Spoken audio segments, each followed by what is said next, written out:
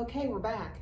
I went ahead and put my squares up on my design wall because I wanted to get an idea of how it was going to look. And they're not sewn together yet, they're all still just in pieces, but you can see how they kind of fit together like puzzle pieces. I even stuck some of my sashing strips, border strips, whatever you want to call them, up there just so you can get an idea of how it's going to look. And here's even a couple of the setting triangles I stuck up there.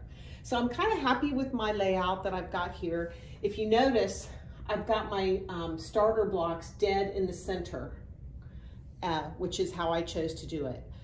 You can do it any way you want. You can put your starter blocks wherever you want, but I chose mine to be in the center. So what I've done, I've taken a picture of this with my cell phone, and I am going to refer to that as I go ahead to the assembly process. So what you'll want to do, you will start with your starter block, and you will attach the smaller piece first to the bottom of the starter block, and then you'll press, and then you'll attach this piece to the starter block, and you kind of work your way down, then you'll work your way up. If you notice, when I start working above the starter block, it's these pieces that end up on this side. So on the lower part of the starter block, I have this piece, but on the upper part, I'm going to have the other piece. And that's just the way it is because of the right and left-handed nature of the blocks that we've created.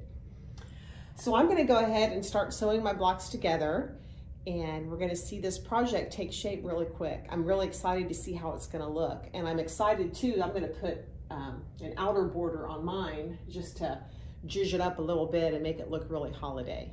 So go ahead and sew your blocks together, and I'll take some still photos and put in of mine being assembled, and then you can kind of see it take shape.